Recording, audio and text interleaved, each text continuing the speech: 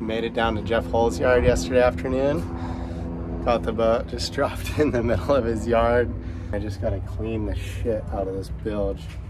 As you can see, there's just crud and grime.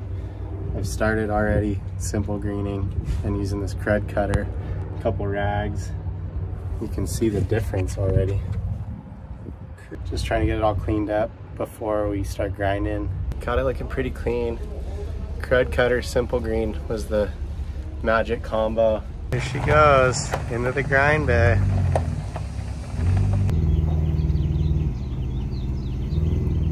Suited up, down at Jeff's. Ready to do some more demo.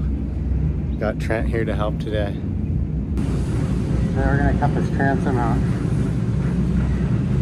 We're just leaving the top for rigidity.